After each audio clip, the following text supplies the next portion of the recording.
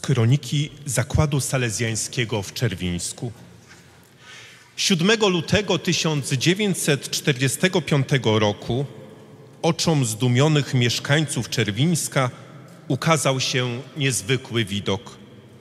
Po zamarzniętej Wiśle szła grupa około 40 osób. Wśród nich pierwszy maszerował ksiądz Henryk Piksa, niosący na rękach kilkuletniego chłopca. Za nim gęsiego postępowali inni. Były to sieroty, w większości ocalałe po powstaniu warszawskim.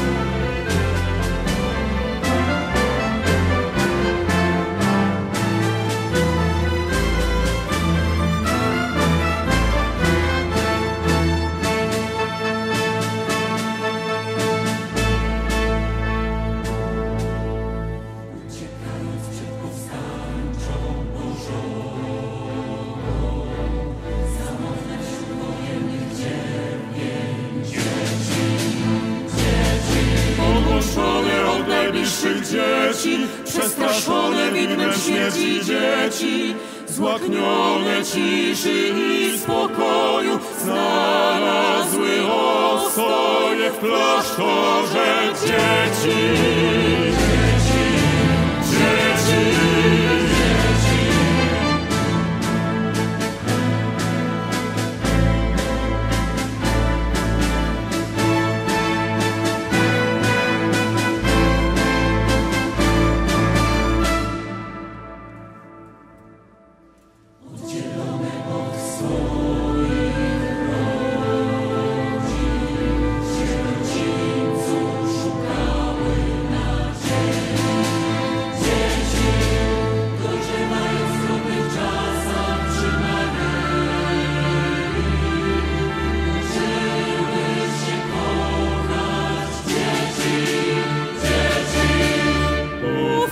Zło przeminie, pewne, że ból się skończy, wierzące, że nastanie dobro, dostały szansę na życie.